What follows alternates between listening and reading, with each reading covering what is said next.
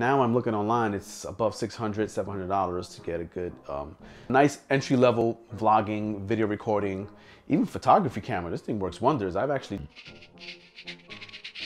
stuck in my...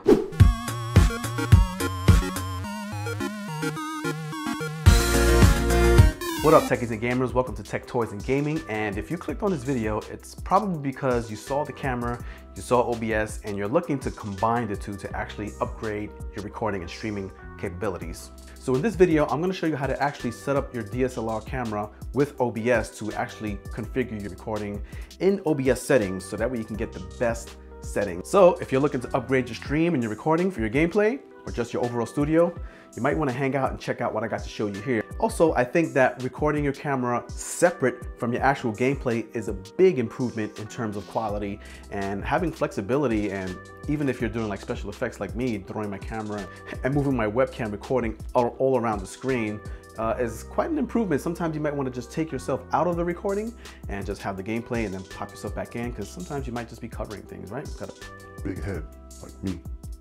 And in my opinion, recording and streaming with an actual DSLR or digital camera versus using standard Logitech webcam 1080p camera is worlds apart, to be honest. I gave a slight demonstration of that in my previous video. You can click the link right there. It's right there. It's a thing, I don't see it, but you're gonna see the little, what? So go ahead and throw away that Microsoft 1080p Logitech webcam. Throw it out the window, throw it in the dumpster. Throw it in the blender and cook and eat it. What? No, don't do that. So for this particular setup and demo, I'm going to be using the Canon SL3. I'm going to be using a cheap little non-branded capture card that actually can push out 1080p, 60 FPS. Not a bad deal. And here's that HDMI capture card that I'll be using for capturing my video over OBS, right? HDMI, you see there is no name brand on this. All but for a measly 17 bucks, you can get this on Amazon or basically anywhere else. So. And you'll see the quality in a second. I'll show you that. Guaranteed. What? Why wouldn't I not show you? That's the whole purpose of this. All right, so with all of that said, let's go ahead and jump right into the computer, jump into OBS, connect the camera, the mic, the headset, and let's get busy. All right, so here we are in OBS. So the first thing we're gonna do is once you launch it is, you see we have over here on the bottom left, you have the scenes. I do have 2 scenes created, but we're gonna start from scratch and we're going to set up the scene that we want now that all of our hardware, microphone and everything is connected to the PC, right? So first thing you wanna do here is go to this plus sign, right? To add a specific scene. This is basically to set up how you're going to set up your recording, your screen capture basically, right? So we go ahead and click plus sign. We'll call it Canon demo, right? This is the new Canon setup. We'll just call it, yeah, sure, Canon the demo.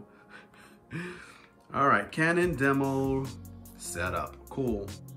We'll click OK, right? And once you click Canon demo, you can make sure you want to highlight the scene you want. Once you highlight it, this becomes the interactive scene that you want to basically set up here in your sources. So we want to add sources to our specific scene, our recording scene. So to add a source, we'll just click the plus sign. We'll go over to adding our, let's go ahead and add audio first, right? Audio capture, right? We'll call this demo mic, right? Since all of this is just demo, we'll leave it as demo because I'll probably just delete it once I am done. All right, make source visible, yeah, sure. Click OK. And default, we should go with let's go with the microphone USB, since that's the USB device I'm using, right? It's the audio 3.5 jack to USB. So once we click that, we click, and we'll have our mics at the bottom, right? Our demo mic.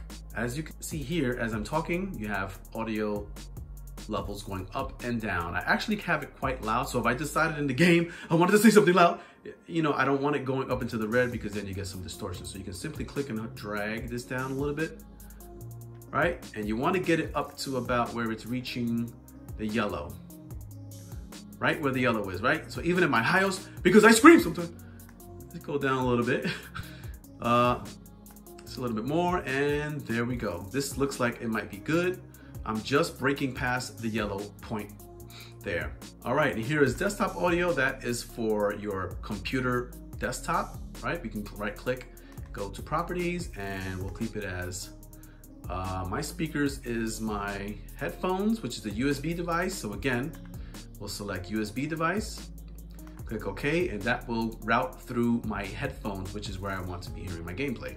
Now let's go ahead and add another device, and that device will be the camera, video capture device. Click on that. We'll call it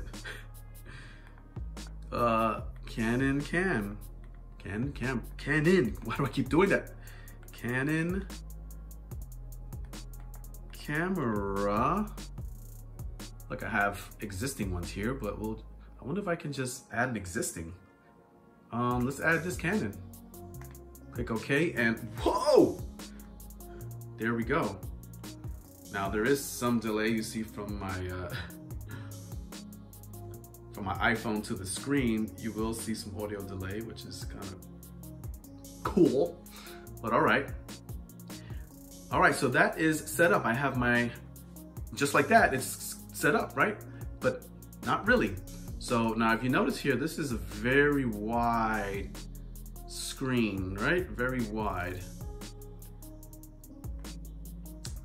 Oh yeah, how could I forget that we need to capture our desktop.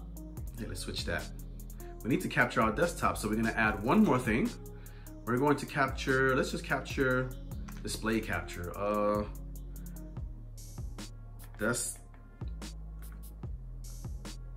Desktop demo. I'm typing on the keyboard in case you're wondering why I'm looking down on my camera. Desktop demo. I have this nifty little, let me see if I can get this in a shot. Handheld mouse keyboard combo for my PC, since I'm couch, gaming for my couch. All right, click OK. And there we go. We have my desktop displaying. We'll keep it at 1080p because that's what we want. Capture cursor, sure, why not? Click OK. And if you notice now, this is where the fun begins. I have my desktop on one side and I have my camera on the other. And this is for being able to capture both desktop and camera, basically your gameplay recording and your camera separate. You want to capture it separately. So in order to do that, let's go ahead and go over some of the basic main settings that we have in OBS. So when you typically launch OBS, you'll see settings over here on the right. Click on that. And we'll start a little bit off with the general tab. You'll find that we won't be manipulating mostly any of these options here, especially on the general tab, right? You just want to keep it as English, and your theme, you can choose whatever theme. I choose dark because it's easy on my eyes. But overall, I do not really touch any of these options here on this first page. So we're not going to worry about that for the purposes of this demonstration. We're just going to move right along and see how we can set up our camera to record separate from our desktop. Streaming, we're not going to look at streaming because we're going to be talking about desktop, just recording your gameplay. So let's go ahead and jump over to output. If you're at the simple output mode, right, we want to hit that drop down, click on advanced. And here we're gonna get a lot more options, right? So it starts you off right at the streaming tab, which we don't wanna look at. We're not gonna talk about streaming right now. Let's go into the recording. We'll select recording, and we'll see that there are different options here, additional options for recording. So let's go ahead and kind of go down the line here. Here I keep it at standard. We do not need custom FM MPEG. Let's keep it at standard. If you wanna see what that is, I can get into that in another video. But for right now, damn, why am I hiding my face? Set your recording path, right? Whatever your drive is, you can click this option here and go to your computer and set the destination to where you want your recordings to save to record to. I probably would advise to save it to in a fast media device, right? SSD, right? So right now, this drive I have here is for an SSD drive I have. Basically, it's internal, it's in my computer, so.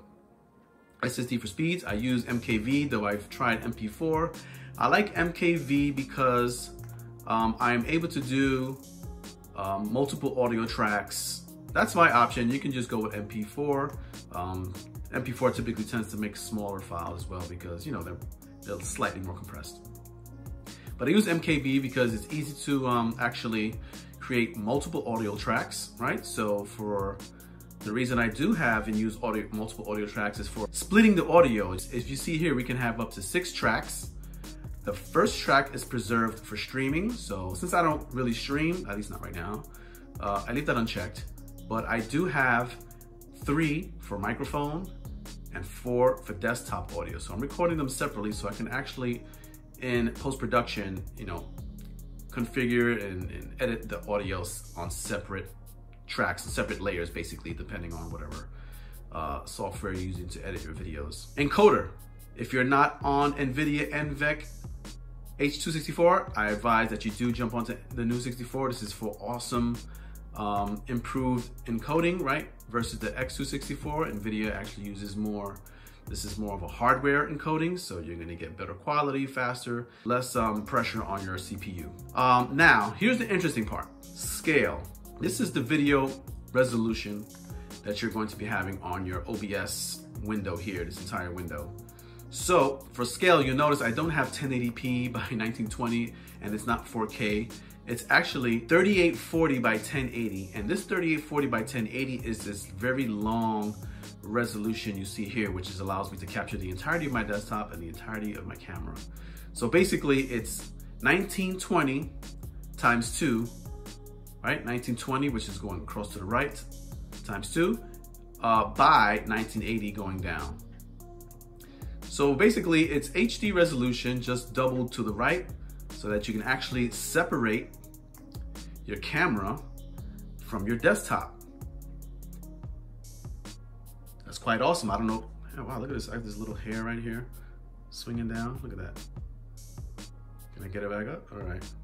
Now this is what's going to enable you to manipulate and separate your camera from your webcam. So when you're recording and it compresses and it outputs, it's gonna output to this very same exact resolution, which is what you want. So that way you can actually manipulate your webcam here separate from your desktop and move it around on your desktop as you please, take it off during gameplay, resize, rescale, make it disappear, all kinds of fancy and fun tricks. So this is the way I separate my camera from my desktop.